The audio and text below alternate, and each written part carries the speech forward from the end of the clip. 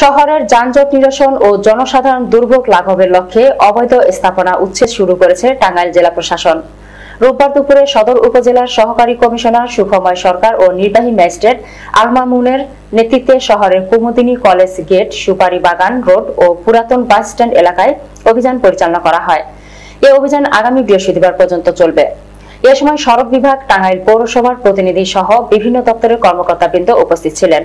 Magistrate সুখময় সরকার বলেন, জনসাধারণের দুর্ভোগ লাঘব ও শহরের যানজট নিরসনের লক্ষ্যে অবৈধ স্থাপনা উচ্ছেদের আগে একাধিকবার মাইকিং সহ পত্রিকায় বিজ্ঞপ্তি প্রকাশ করা হয়েছে।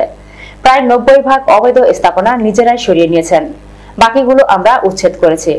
আমাদের এই অভিযান 5 দিন চলবে।